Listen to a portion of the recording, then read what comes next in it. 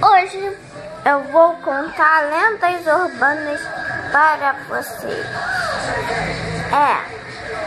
A lenda urbana da loira do banheiro. Quase todo mundo sabe. É assim. Eram umas meninas, elas estavam um dia, né? Aí elas estavam um dia lá. As meninas, elas estavam lá, era o dia de escola. E a loira do banheiro quase não ia pra escola. E aí tocou o sinal e eles foram pra aula. E ela não foi pra aula.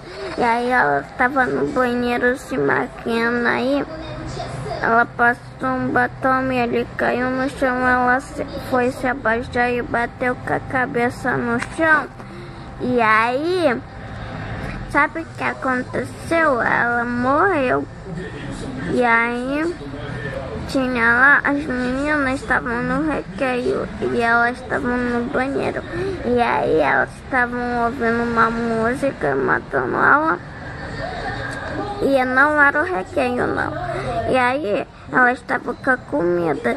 Elas botaram no vaso e deu descarga e aí xingaram. E aí a loira do banheiro veio lá e bateu na porta delas. Toque, toque. Aí ela disse, calma. Aí foi, toque, toque de novo, toque, toque mais alto. Aí foi, ela disse, não. Aí depois a outra amiga, ela saiu do banheiro e outra ficou lá dentro do banheiro. E aí ela viu no banheiro, ela voltou pro banheiro e aí a amiga dela tava morta, saindo sangue.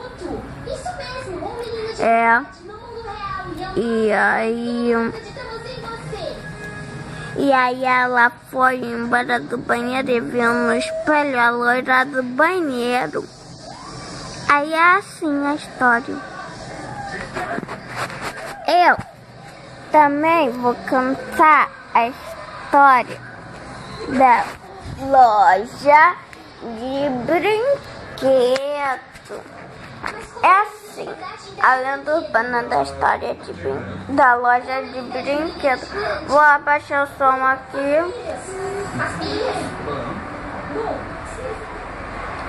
A lenda urbana da loja de brinquedo. É assim. Tinha uma moça lá, trabalhava lá e tinha um moço. Aí ele tem que colocar mais prateleiras.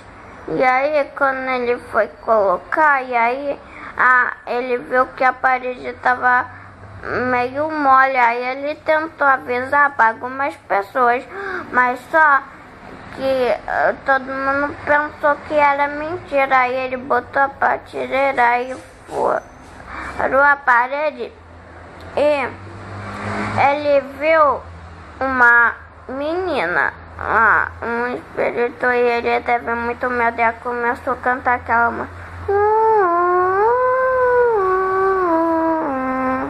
E aí depois ele caiu no chão e desmaiou, mas ele não morreu. E aí essa menina saiu lá da parede e voltou de novo. Aí quando chegaram, viram ele no chão, aí tiraram ele. E ele tava dizendo, eu perfurei a parede e vi uma menina. Mas todo mundo achou mentira. Esse moço tá louco. Levem ele pro hospital, aí depois pra casa de loucos. Aí depois ela foi lá e viu a menina e disse, ele não é louco não. E aí depois a menina fez assim, eu quero a minha boneca, eu quero a minha boneca. E aí ela saiu apavorada e contou pra todo mundo que era verdade, mas ninguém acreditou. Aí quando a loja fechou, ela foi pra casa da mãe dela e falou, ô mãe, Lá na loja de brinquedos, sabe que é zoa? Lá tem uma alma de uma menina dizendo: cadê a minha boneca? Eu preciso da minha boneca. E aí ela diz assim: ah, eu conheço essa menina, ela é minha irmã. E ela diz: irmã? Ah,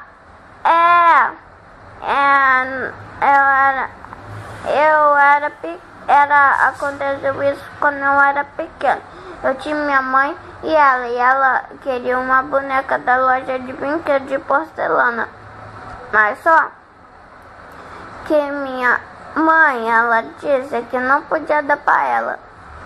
Aí ela fez assim, ela saiu da casa, aí ela tirou a roupa dela e se matou e ficou perto da boneca. E aí ela ficou o espírito dela naquela loja. Aí depois ela pesquisou pelo computador se tinha aquela boneca.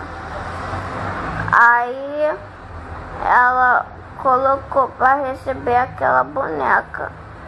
Aí ela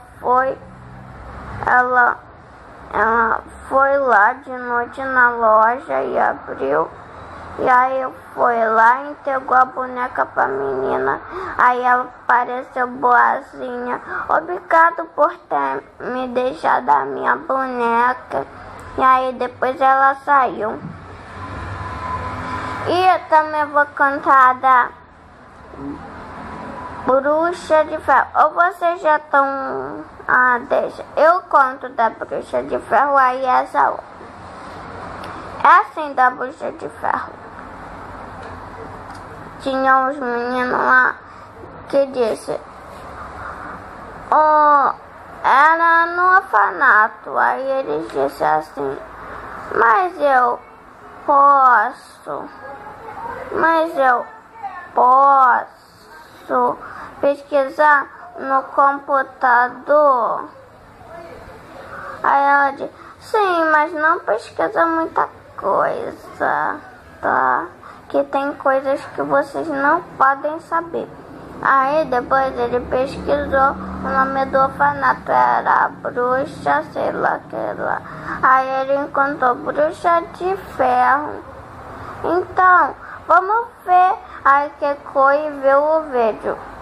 A Bruxa de Ferro está escondida num lugar da casa. E também tem um tesouro no lugar da casa.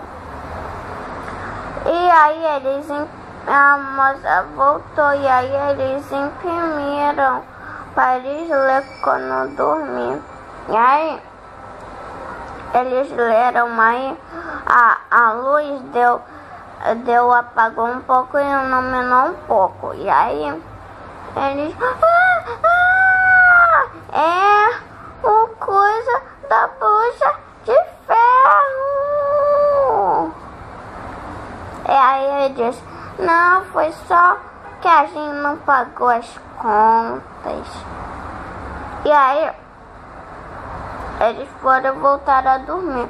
Aí um dia duvido, aí outro ficou lá procurando coisa.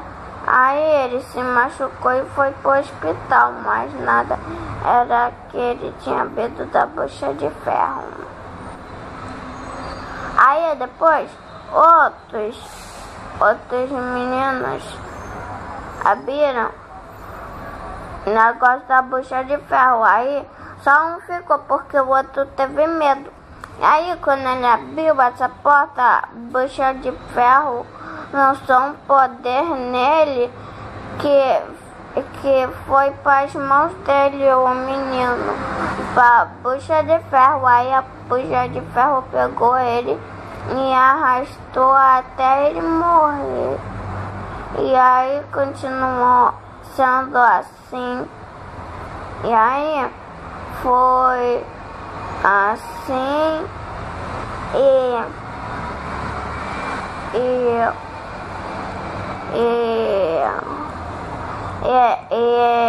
os adultos depois A moça, ela do orfanato, ela perguntou por um adulto lá que tinha ajudado a botar a bucha de ferro lá.